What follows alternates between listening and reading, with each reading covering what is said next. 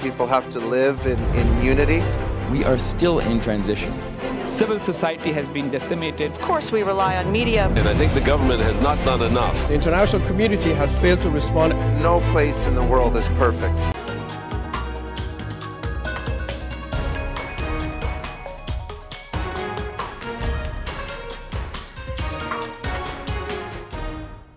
Hello viewers, I'm your host Uzma Jafri with another episode of South Asia Focus. Let's begin the show. As India commemorates 75 years of its independence, a new script is being written on the economic front.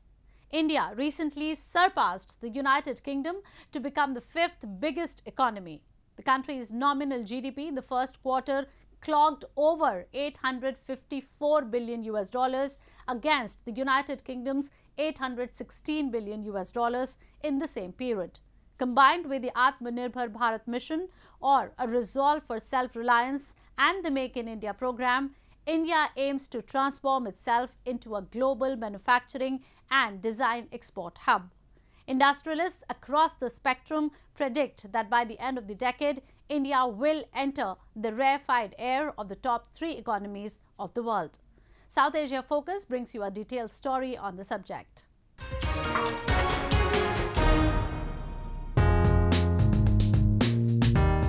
As India commemorates 75 years of its independence, a new script is being written on the economic front. A tripartite foundation of a determined political will to take difficult decisions for the greater good, speedy implementation of fiscal objectives, and a science and technology-based development model have propelled India to the coveted top 5 economies of the world. India recently surpassed the United Kingdom to become the 5th biggest economy. The country's nominal GDP in the first quarter clocked over $854 billion USD against the United Kingdom's $816 billion USD in the same period. Among all major economies, India's growth at 3.83% in the 3-year period is the highest, followed by the United States at 3.78%, Canada at 2.58%, the UK at 1.06%, France at 0.68%, and Japan at negative 1.27%.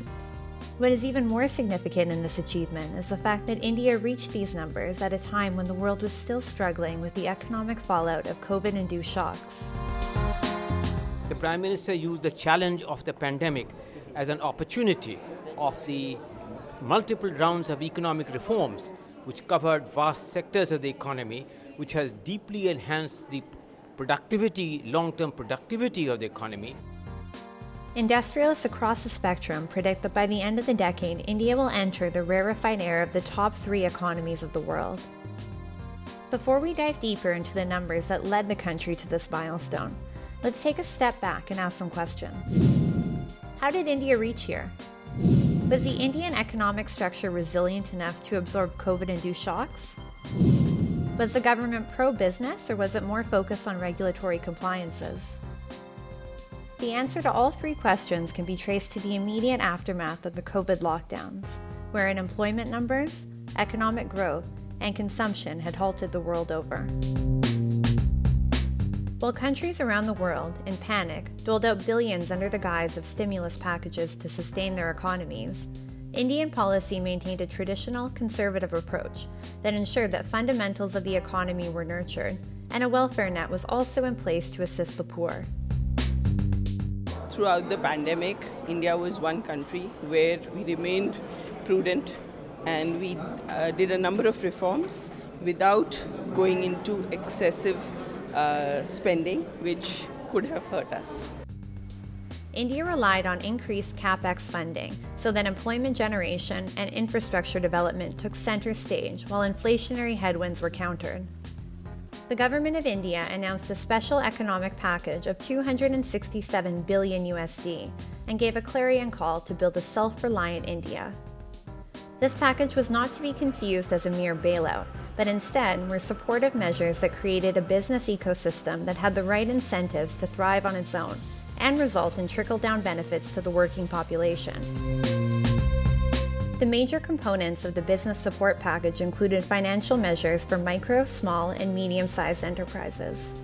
Instead of providing cash handouts, the additional support was provided in the form of concessional credits to farmers, as well as a credit facility for street vendors. India's incredible pace of immunization proved instrumental in its economic resurgence. After a sharp contraction in the first quarter since the COVID outbreak, and a moderate contraction in the following months, the Indian economy registered a sharp V-shaped growth trajectory. The Production-Linked Incentive Scheme, PLI, was launched to develop an incentive-based model to boost domestic manufacturing. Analysts believe that PLI can contribute up to 4% to the GDP annually in terms of incremental revenue. India's PLI scheme has yielded bumper dividends as a large number of industries have shown a massive rise in the scale of their production. India's toy industry is one such example, in which there has been a huge turnaround. It is a shining story of importer to exporter and a bright example of Brand India at work.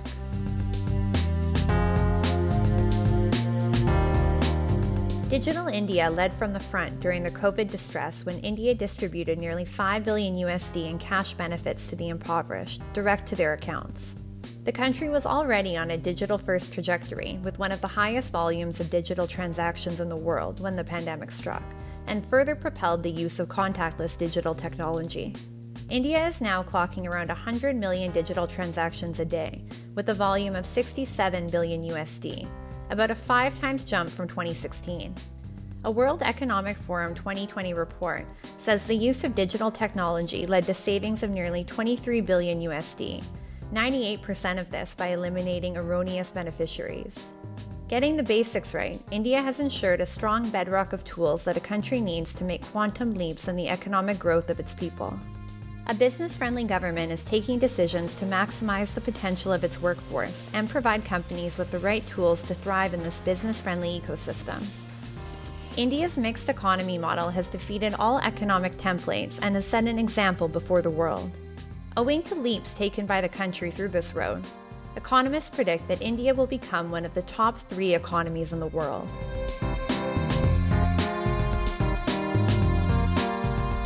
What it is telling you in the broader context, leaving aside the UK, the specific thing, is that India is moving up the power scale.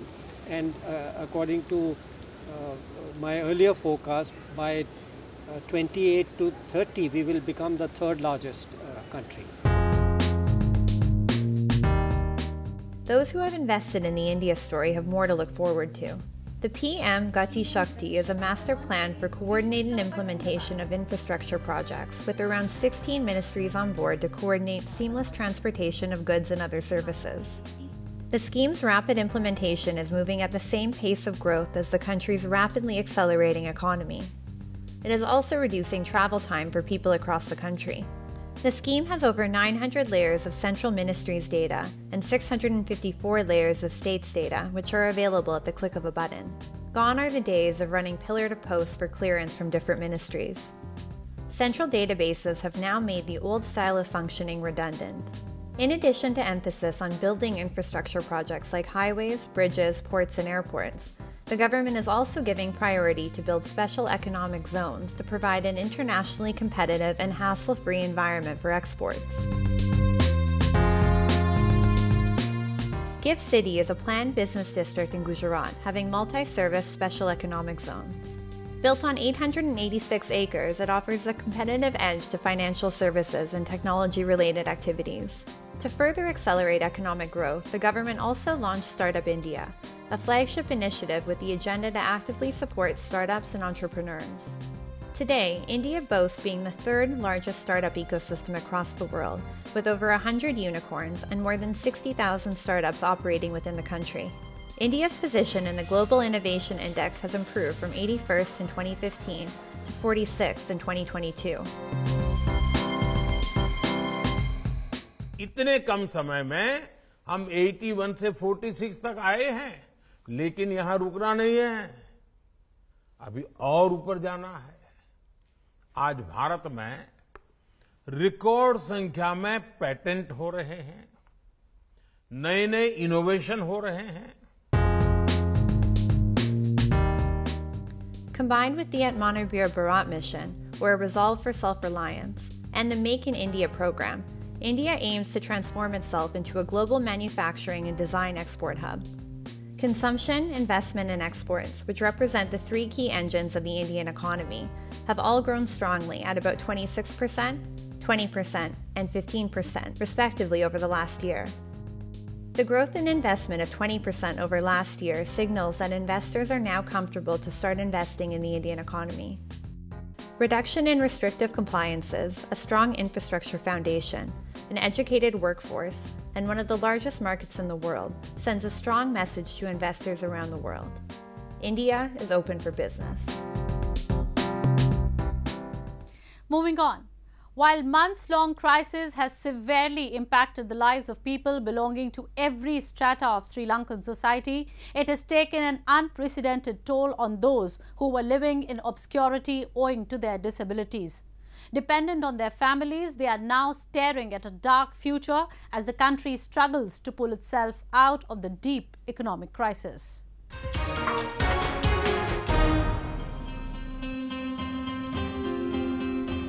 As the blazing midday sun beats down on his back, Singaram lifts himself over his peanut field, strikes his spade against the earth and begins to dig.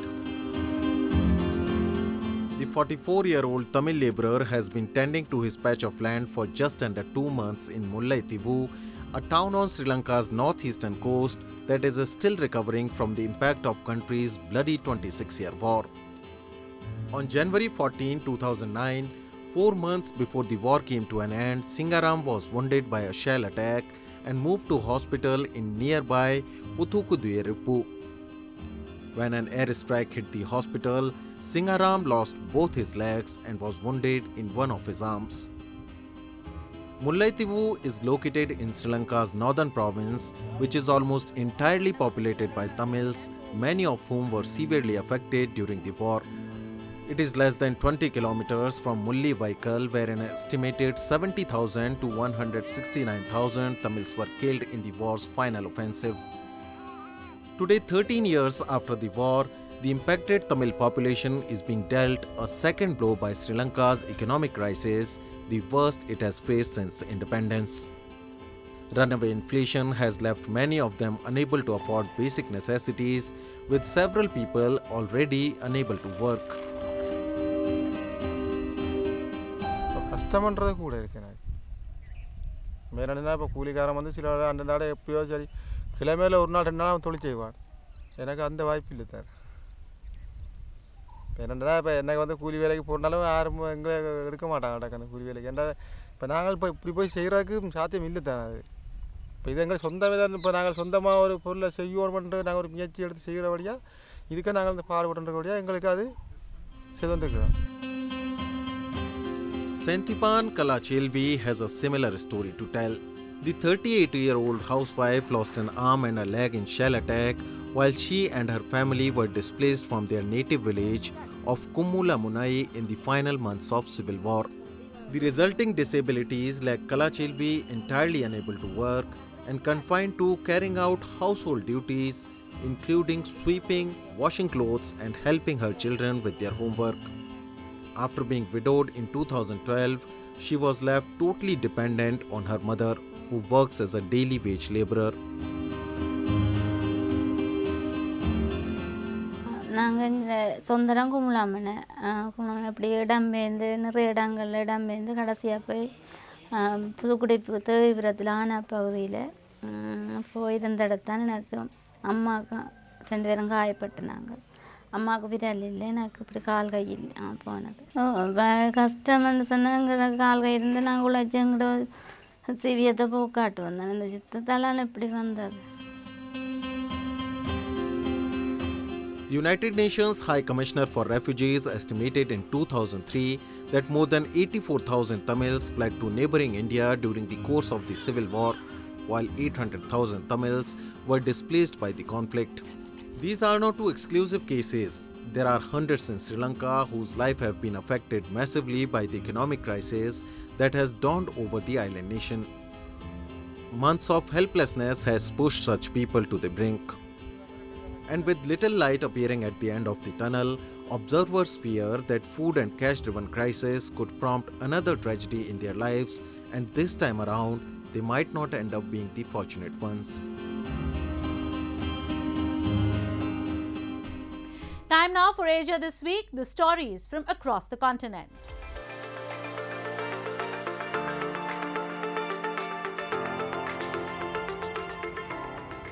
Vietnamese car maker VinFast began handing its first batch of 100 electric sport utility vehicles over to local customers, with US deliveries of the vehicle due to begin as soon as December. VinFast, which began operations in 2019, is gearing up to expand in the US market, where it hopes to compete with legacy automakers and startups with its two all-electric SUVs, the VF8 and VF9, including battery leasing to reduce the purchase price. VinFast, part of Vingroup, will start shipping cars overseas in November, and customers will have cars delivered to them as soon as December. The company has registered almost 65,000 reservations globally, and it expects to sell 750,000 EVs per year by 2026, starting with the VF8 and VF9 all-electric SUVs. In March, VinFast said it would build a production plant in North Carolina with an initial projected capacity of 150,000 EVs a year. It tapped banks in July to raise at least $4 billion in funding for the project. The VF8 and VF9 vehicles will start at $42,200 and $57,500 respectively for US customers, excluding the cost to lease the electric battery.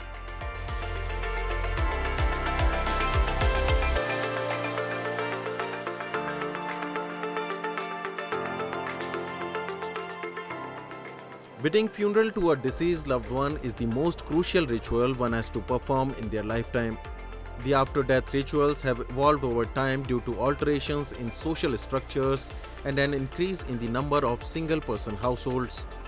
To add to the cause and make funerals memorable, an exhibition was recently organized in Tokyo, where a number of companies offering funeral services and items showcased their products. The changes in social structure and the coronavirus pandemic have made Japanese companies develop services that are more compact and less formal. The Arikata project is a venture jointly produced by the Mintera division and Rokomedo that offers memorable items and products that can be passed on to the next generation by placing a memento of the deceased and a message in a wooden box. The main objective behind the idea is to connect the thoughts and feelings of loved ones for the deceased. コンパクトにすることが目的ではないんですが、どうやったら自分たちの思いとか自分たちの生きた考えを含めて後世につなげて仲間に含めて伝えることができるかっていうことで、たくさんそういうタッチポイントを思い出してもらえるそのタッチポイントを作ることが目的で、このような形にしています。お墓参りをして、それ以外に本堂やその他ところに置いていただいて、そこで思い出してもらうためのものですね。昔私たちが小さい頃はアルバムがあって、そのアルバムの写真の脇に親のメッセージが書いてて、その親がどんな思いでいたのかというのが分かるので、そういうふうな形でその思いを少しずつ貯めていってもらうための仕掛けを作りたいなというふうに思っています。This is a product for those who, due to recent family circumstance, do not have a Buddhist altar and cannot place a large portrait. By turning the heavy atmosphere of the portrait into art, children can also be exposed to the memory of the deceased. Toba develops products based on the theme of connecting the thoughts of the deceased. The rituals and methods of burying our loved ones might have changed, but the feelings of love and remembrance for the deceased remain the same. Due to the change in societal structure, burial ceremonies have been transformed to meet the needs of modern age while keeping the essence of rituals alive.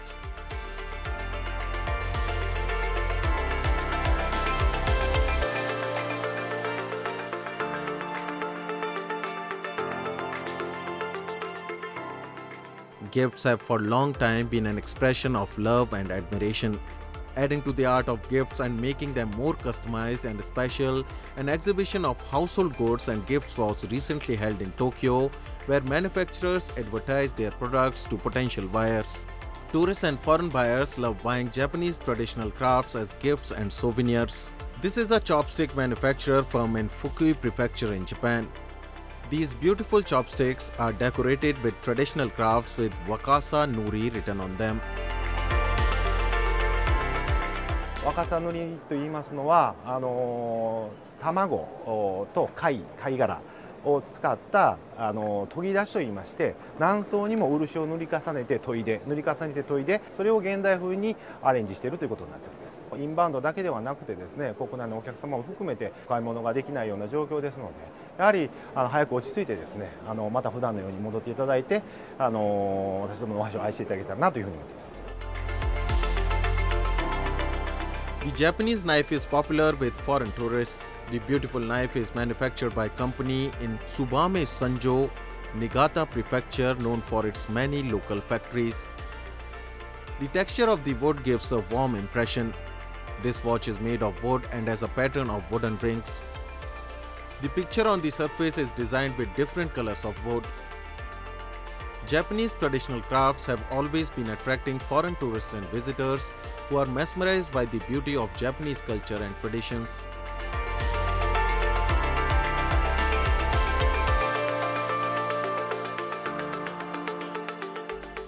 Moving on. The Indian state of Odisha has brought to stage some of the most mesmerizing dance and musical festivals that speak volumes of the culture and traditions of the country. Organized in the honor of classical dancer and musician, the Guru Kelucharan Mohapatra, the Kelucharan Mohapatra Award Festival is held every year in Bhubaneswar city of Odisha, where artists present their crafts and are felicitated for their contribution to the cultural scenario of India. We take a look at the event. The atmosphere of the Rabindra Mandap in Bhubaneswar city of Odisha reverberated with the symphony of melodious classical numbers as a number of artists from all over the country presented their craft on this prestigious platform. This scene was witnessed at the 28th edition of the OMC Guru Kelucharan Mohapatra Award Festival, an event which promotes and honors artists who are contributing to the Indian classical dance and music scenario. ये जो OMC गुरु Kelucharan Mahapatra award festival है, उसका ये खासियत है कि हमारे गुरुजी गुरु केलुचरण महापात्र जी cinema, music, theatre, dance के साथ जुड़े हैं। तो उसी क्षेत्र से जितने भी कलाकार हैं उनको जूरी के माध्यम से चयन करके फिर बाबा के नाम पे, मतलब गुरुजी के नाम पे अवार्ड दिया जाता है उनको हर साल। और ये 28th ईयर है और हर साल बाहर से बहुत सारे कलाकार लोग यहाँ आते हैं, ओडिशा में उनका कला का प्रदर्शन करते हैं। This year's program included a diverse confluence of music, dance and art performances. The inaugural evening witnessed a mesmerizing musical performance by Pandit Ronu Majumdar, who played the flute, and Ustad Tawfiq Qureshi, who was on the djembe. Another notable performance was that of Padma Shri awardee Geeta Chandran and her ensemble Natya Vriksha Dance Collective. The ensemble presented a new version of Bharatnatyam, where traditional moves were performed on Western classical tracks.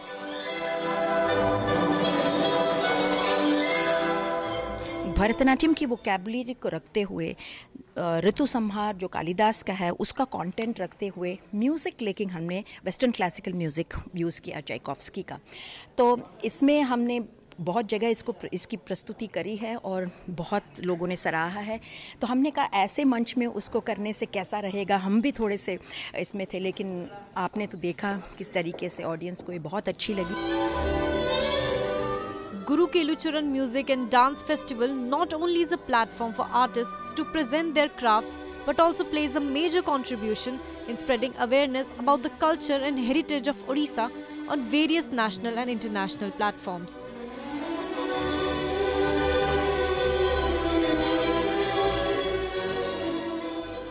Gurus hold a significant position in the Indian social hierarchy and value system.